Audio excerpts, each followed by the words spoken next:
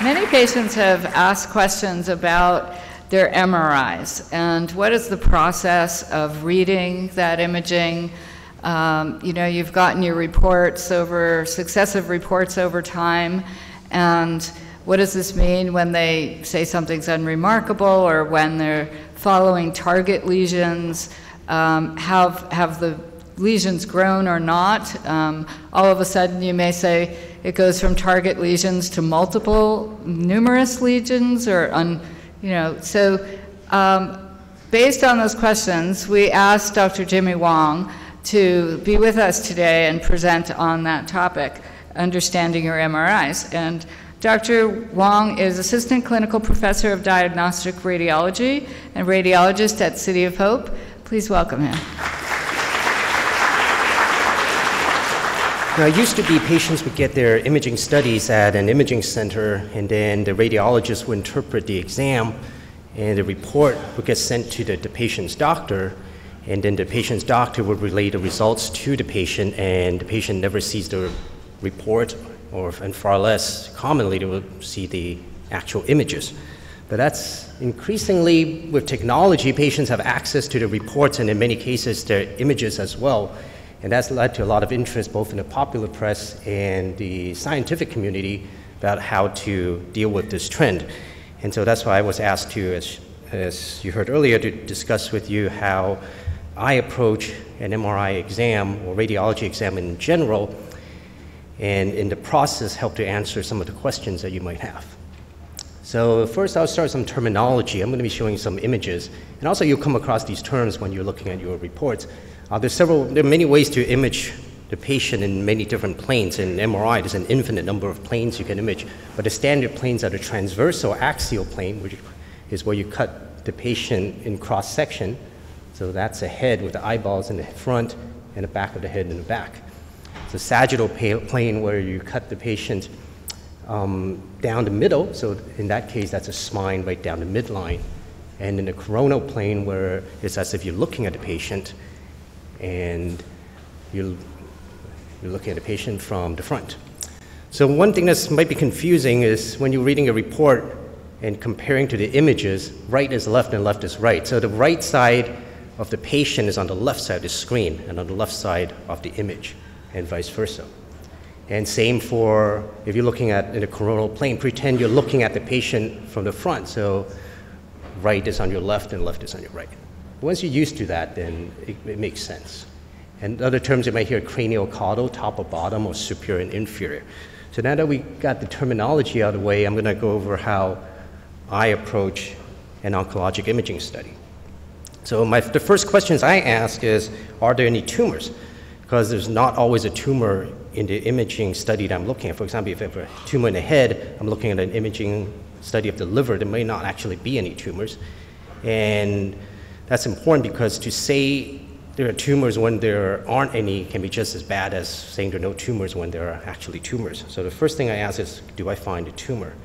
And the next question I ask is, where are the tumors? And that's important to your doctor to get an idea of how widespread the disease is, and also if there's in a sensitive place, the tumor might need to be treated earlier than later. So in this case, there's a tumor in the bone, in the liver, and in the lungs. So the next question I ask is, how many tumors are there? And often, or sometimes there's just one, and then I say there's one, and sometimes there are many, or few, and I say there are few. And if the number is small enough, I'll usually try to give an exact number, 3, 4, 5, etc. But sometimes you just get so many that's when we get things like innumerable, numerous, and there's no actual number of how many tumors there are. And next question I ask is, how large are the tumors? Now, to answer that question, there are a couple of other questions that have to be answered. One is which tumors to measure, and second, how to measure them. So first question, which tumors to measure? So if there's just one tumor, then the answer is simple. I'm going to measure that one. But what if there are many tumors? Then I choose a tumor based on how easy it is to measure, and not just on this exam, but how easy I expect it will be to measure in the future. So in this case, I'll probably pick that one because it's sharply defined, it's there's normal liver around it, and so I think I can measure that one accurately, and I can measure that one in the future as well. If I have to choose a second one, I'll probably choose that one for the same reasons. Now, sometimes the patient will have a tumor, let's say in the colon or the pancreas, but that lesion isn't measured. For instance, this is a colon cancer, and there's a tumor circled there in the colon, but that tumor is hard to measure. So I might rather choose not to measure that tumor and just say there is a tumor in the colon, and instead choose to measure something that is not the primary tumor but a metastasis, in this case a lymph node in the right pelvis that I think I can measure reliably next time. And then something that patients are often confused by, frustrated, is why don't radiologists consistently measure the same tumors? And a very common reason why we don't is because we simply don't know what was measured before. So for example, if the report for the last exam said a mass in the liver measured 17 millimeters, well, look at the liver, every one of those dots is a tumor that I can't reliably say which one was measured before. Or the radiologist before tries to be helpful and say a mass in the liver measures 17 millimeter on a particular image, in this case series 4, image 14, and that's sometimes helpful, but let's say I go to that image and I find 4 or 5 tumors that measure about 17 millimeters. Then again, I don't know what was measured before. A lot of times these calipers are saved on the exam, so I can tell from those images what was measured before. But in a lot of software, these calipers can be changed or deleted, so they might not be available to me.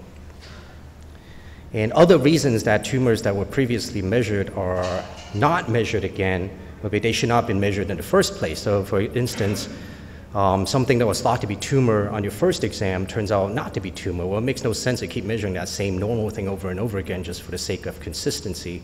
So I might not talk about that structure again. Or if they can't be measured reliably anymore, for example, if a tumor grew and is now merged into something else, I can't measure it anymore. Well, rather than give an inaccurate measurement, I might just not measure that tumor again. Or if the tumors that were measured before just don't support what I feel is the ultimate conclusion of this exam. For instance, if you have 10 tumors, one of them, the one that was measured before is smaller, but the other 9 are larger, it makes much more sense to talk about the 9 that are bigger than the one that is unchanged or smaller, because that just weakens what I'm trying to convey to your doctor. So after deciding which tumors to measure, I'll ask how to measure these tumors. There are many ways to measure a tumor.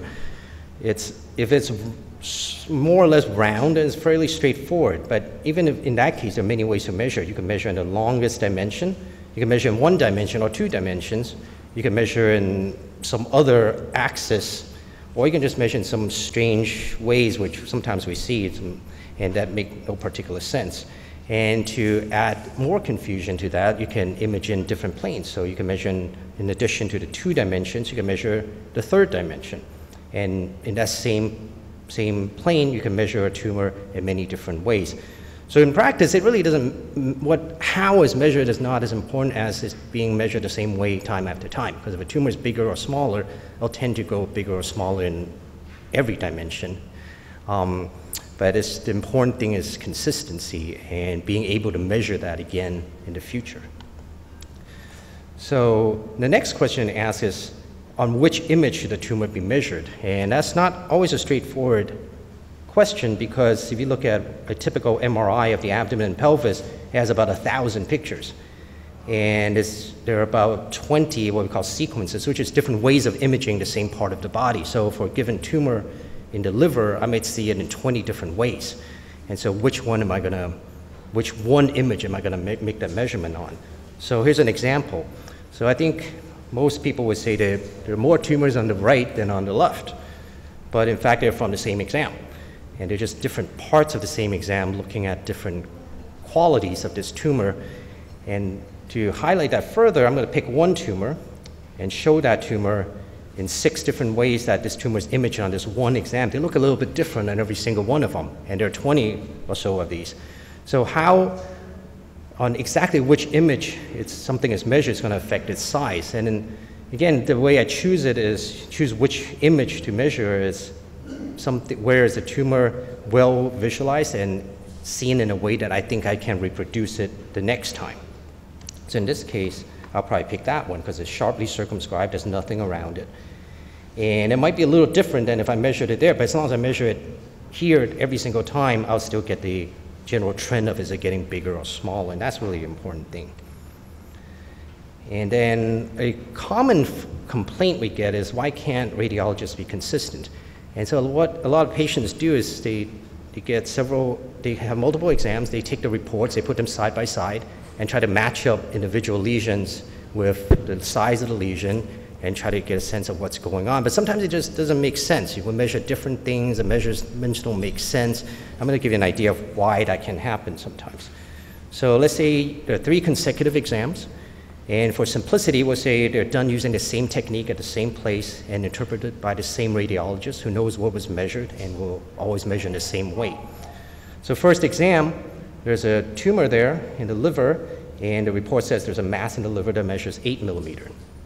You come back the second time, and the tumor looks a little bit bigger now, so it measures 12 millimeter. So the report might say mass in the liver measures 12 millimeter compared to 8 millimeter and has increased in size. Now this would be a simple thing to say, but it would be wrong, because if you notice the image on your left is a little bit blurry. If you blur something, it's going to look bigger. So suppose I realize that, and I realize, hey, I can't measure it on that tumor in that slice. So I go to another way that this tumor is measured, and that's on your left, and I measure it there, it's now 10 millimeters. Well, I compare it to, then I realize I can't compare it to the prior exam because that's measured on a different way this tumor is imaged. So I go to that image from the prior exam and measure it there, and now it says mass in the liver measures 10 millimeter unchanged compared to 10 millimeter on the prior. But if you take those reports side by side, what you get are a tumor measures 8 millimeter, then the tumor measures 10 millimeter, so it's 25% larger. It seems that way, but I say it's unchanged. So now the patient's confused, why do the reports not match up? And sometimes the report will explain why that was done, but often it won't. It'll just give the number, the measurement for this time, give the measurement last time, and you just can't really compare the two. And to add further confusion, suppose you come back a third time, and now that image is really blurry, and I can't measure that tumor at all. But something should be measured, so I find a whole new tumor to measure, and in this case, this one down here, and I measure on the 2 exams, and it's the same, and then I put that in my report. But now you have 3 different reports where the tumor goes from 8 to 10 to 12, which is almost 50% above the baseline, but the report still says it's unchanged. So now the patient is very confused. Why does it seem as bigger, but the conclusion is unchanged? And that does happen, and that's pretty commonly happens. And so I encourage you to not focus so much on the numbers and focus more on the trend, that is the conclusion that something is unchanged, rather than focus so much on the individual numbers. And now I talked about how if there's a change, no change, no change. Now, how does a radiologist decide if there's a change in the amount of disease?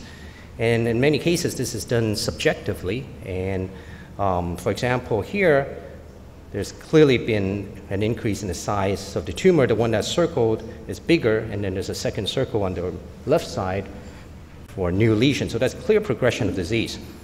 And in this case, there were 2 tumors, and then on the follow-up exam, there's just 1 tumor, and it's much smaller, so there's a clear response to treatment. So in most cases, it's straightforward like that. It's clearly better or clearly worse. Now, sometimes the tumor gets maybe a little bit bigger. For instance, this one went from 55 millimeter to 61 millimeters, so that's about a 10% increase. Well, is there really a change? And so if there's a tie like that, I'll use other information to help me. For instance, if there's another tumor in the liver that's clearly bigger, in this case, went from 66 millimeter to 82 millimeter, and I'm comfortable saying the other one is bigger too, because this one is bigger.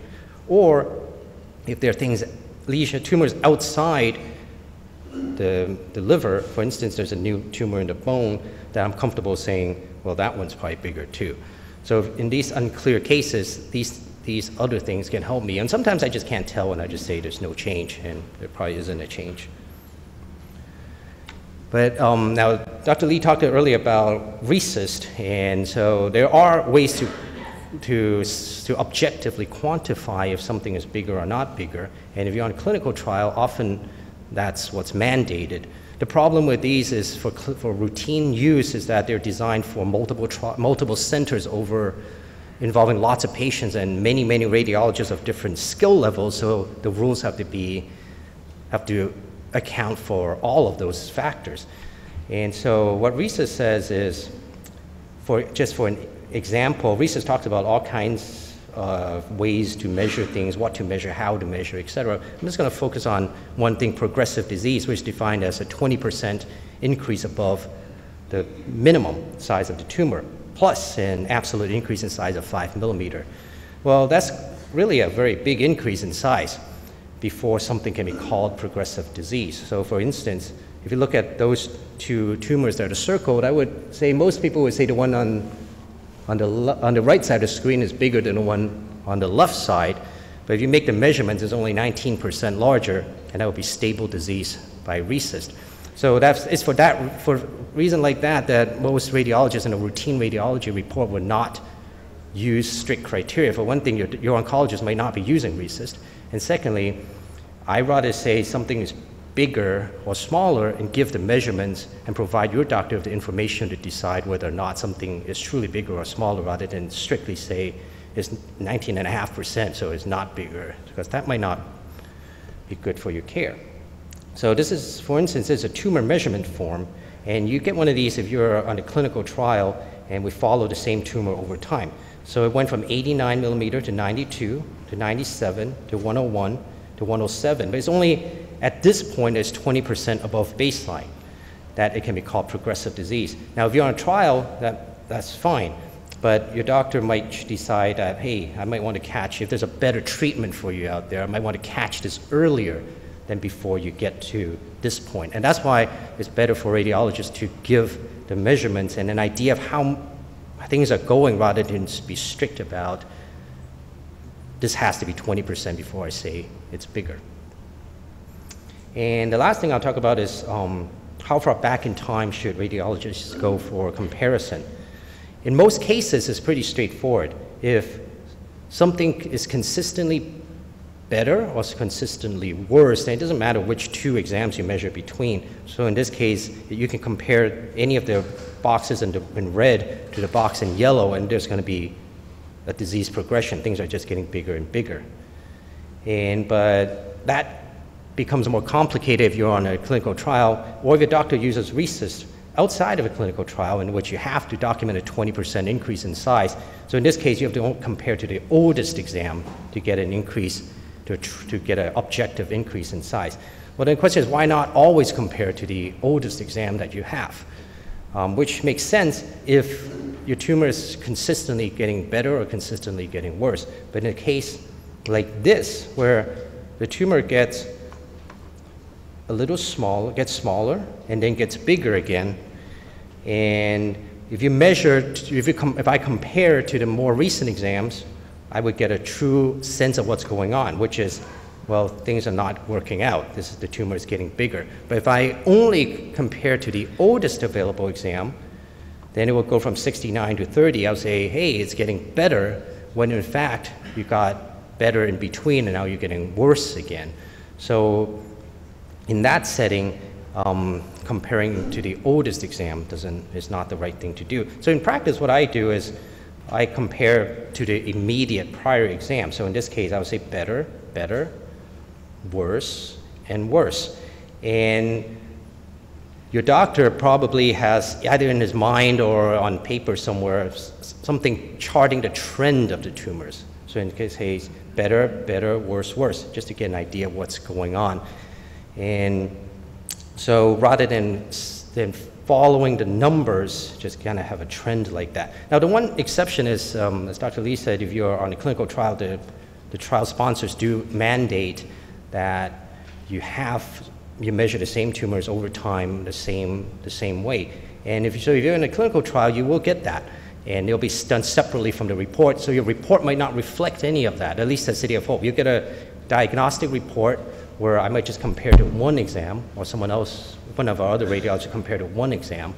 But you also have a tumor measurement form somewhere in your doctor's office. It won't be in the radiology report, where one person will make all the measurements for the same set of tumors over time. And so then you get the best of both worlds. You kind of get the trend over time, a subjective evaluation of how things are going, and also an objective response, evaluation of how things are going.